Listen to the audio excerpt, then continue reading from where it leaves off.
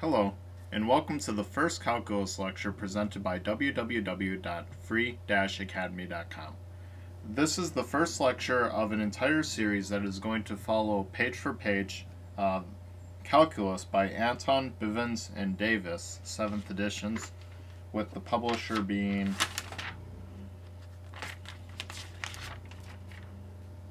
John Wiley & Sons Incorporated.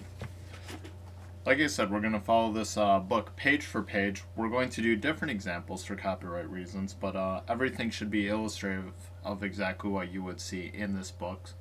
And we're going to build an entire calculus course out of it, video, to really try to nail this down for you. And we're going to be starting off with analyzing functions and their graphs. Now, what I have here is a rough graph of what's known as the K-wave.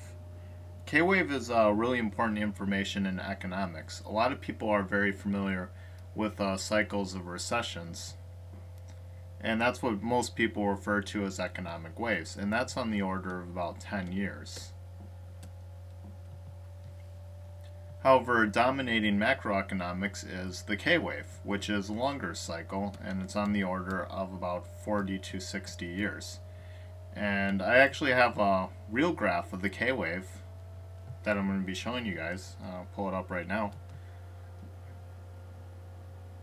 This is the K-wave, and it's been a graph since the beginning of modern capitalism, going from the 750s all the way up to recently. And it's very notable as having a double peak, a trough, double peak, trough, and 40 to 50 year cycles. The longest cycle has actually been 60 years, and this is the most recent one. There's a lot of debate on why this exactly is. A lot of people will say globalization of some sort. And also, actual U.S. prices deviate from this very, very significantly, which is a matter of great interest as well.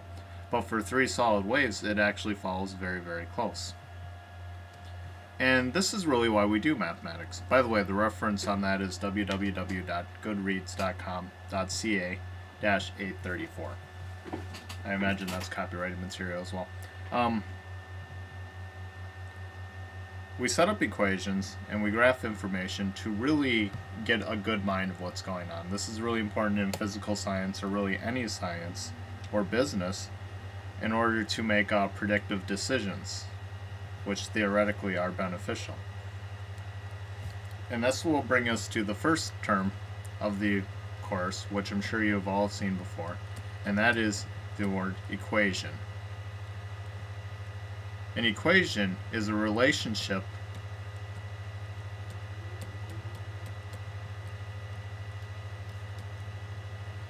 between two or more variables,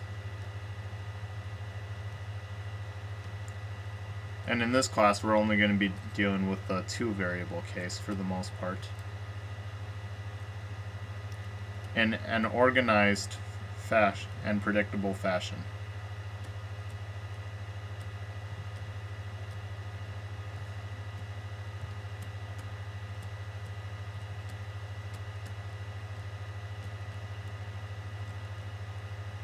You're all very, very familiar with this. If you're doing calculus, you have almost certainly done algebra before, so you're used to seeing equations. Good example is y equals x squared. Now we just hammered that out of the way really quickly so we can get out our next term, and this is actually going to be something pretty important to this class. In your algebra, you almost always saw equations written in the form of y equals something. In calculus, you're going to see the same thing, only it's going to be f of x equals something, and that is what's known as a function.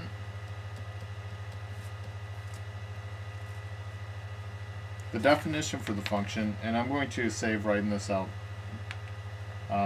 just going to read it off so we can keep moving. The definition of a function: if a variable y depends on a variable x in such a way that each value of x determines exactly one value of y, then we say y is a function of x. So I have written here y equals x, f of x equals x squared. You could also write y equals f of x, which equals x squared.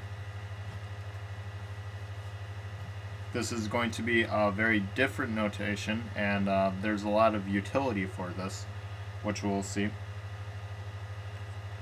Coming to our next definition, a function f is a rule that associates a unique output with each input. If an input is denoted by x, then the output is denoted by f of x, which we have here. This is read f of x. Once we define an equation, f of x equals x squared, we would note putting different values in evaluating this equation by writing whatever value we're looking for in the parentheses. So that's 6 squared.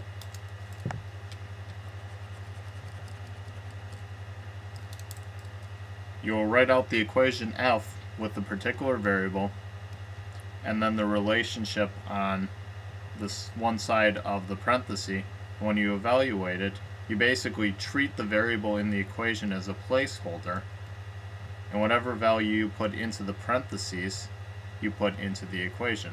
So really, your parentheses are placeholders. And keep in mind, we always use f, it's very standard, but you'll also see g, you will also see h, and so on and so forth. It can really be anything you want it to be, but whenever you have the notation, something, and parentheses, that's what you could denote as a function. And again, in order to be a function, you have to have exactly one output for every input. So going to our graph here, in the year 1910, we had exactly 1 point on the k-wave. In 1920, there is exactly 1 point on the k-wave. And this is something we're going to introduce as the vertical line test of functions.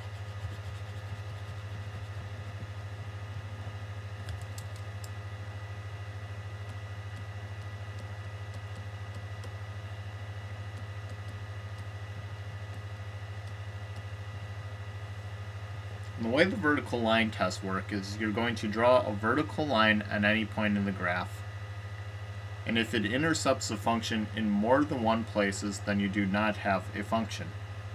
If it intercepts the function in one or less places, then you do have a function. And keep in mind that this is global. For all points of the graph, you can draw a vertical line, and you will never hit more than 2 points to get a function.